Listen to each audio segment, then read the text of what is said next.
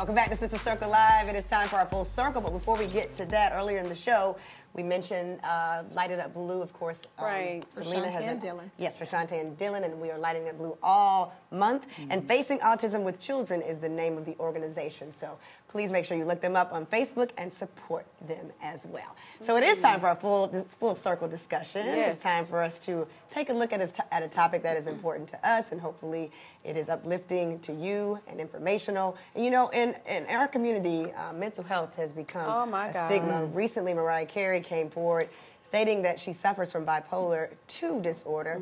She told People magazine that she was first diagnosed in 2001 and didn't want to believe it. She went on to say she is currently receiving treatment in hopes that the stigma is lifted. You know, why is it such a huge denial in our community? Is it that we're being, you know, you don't want to be labeled crazy, or that you don't, you know, want help? And have any of you actually been faced depression or anxiety in your lives? I actually have faced anxiety and depression and postpartum depression, and I've seen a therapist, and I still see a therapist. Shout out to Jennifer Lester, my Jennifer, therapist, good, very good. which is a work. And I think that therapy is healthy. I think that it is, if you get respiratory infection, what do? You go to the doctor. Absolutely. If there's some type of sickness that you're dealing with, you go to the doctor. If you get a knee injury, you'll go to a doctor that specializes in extremities. You know, so at the same token, you should want to find a doctor that can help heal your mind. You know what I'm saying, and your spirit. So I just think that we have to stop shying away from therapy. There are a lot of people walking around. I know Kwa can attest to this. There are a lot of people walking around with mental illness and mental health issues that are not dealing with them properly because of, like you talked about yesterday, Rashawn, and just in a meeting, that we're in denial using prayer. Yes. You know, and prayer is great. We love prayer, but God also provided a lot of these tools for us here down to the earth. Right. Yes, absolutely. You know? So, and from experience, I have seen a therapist. I continue to see a therapist. I think it's healthy. I think it's good. And I think we all are probably dealing with some things that don't even know it. Yeah. I just love to hear you say that so boldly and with so much confidence. Thank you so much for that. That has definitely been missing in our community when it comes down to mental health.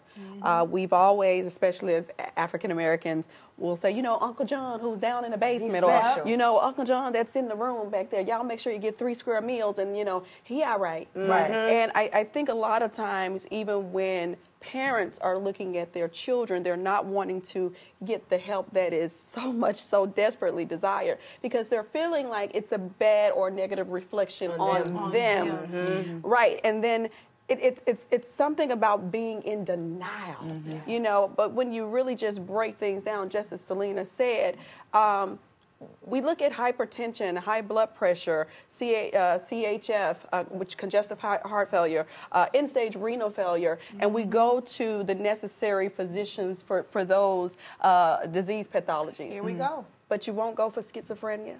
You won't go for manic depression. You won't go for bipolar. I don't understand that. And we need to get away from looking at a person, you know, with a side eye, because they may need, I'm gonna wrap it up because I know I got my other 2 sisters here, but this is something that is very near and dear to me for more reasons than one. So anyway, I really would like to get away from looking at a person and saying, oh, this person is crazy. I would love to see the day when it becomes normalized, just as we do when we look at some of the other disease pathologies that I just stated. I've dealt with anxiety, and I feel like I'm dealing with it now. It's a lot, you know. People don't understand that, you know, we deal with a lot. Being wives and mothers, and then, you know, we got to be on for this show, you know.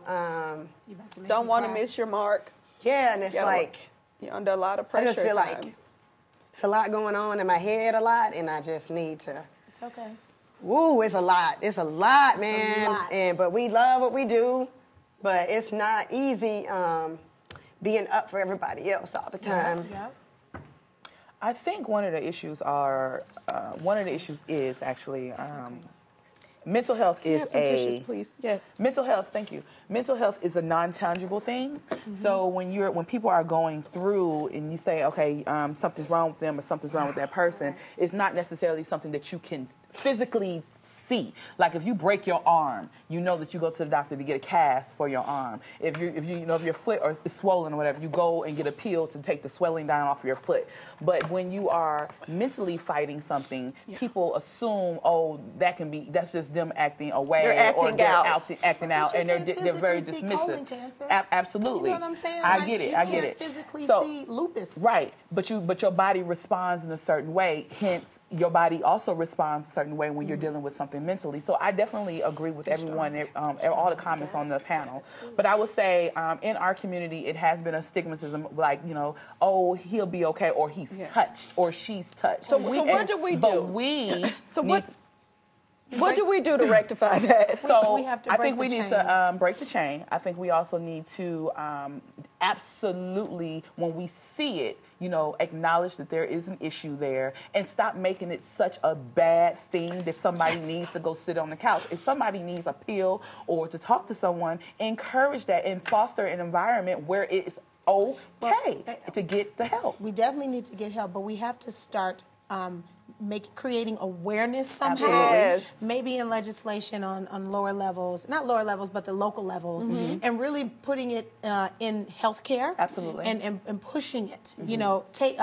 In some healthcare plans don't cover mental illness or don't cover therapy. We need to change things like this. Yeah. And we need to promote mental health care. Yes. We need to promote that. And become more educated on it. Begin to do research and study on it. Study schizophrenia, bipolar disorder, anxiety, postpartum depression. Panic attacks. My God. It's through research. We are only wiser, and the way we grow is through reading and learning. We have to really clock in on that, guys. And May is coming. It's Mental Health Awareness Month, and we're getting ready to turn up. Yes, we are. Right. So I'm down for it. Right. And for more information, mentalhealth.gov can give you the information that you need. And we'll continue to talk about it here on Sister Circle Live.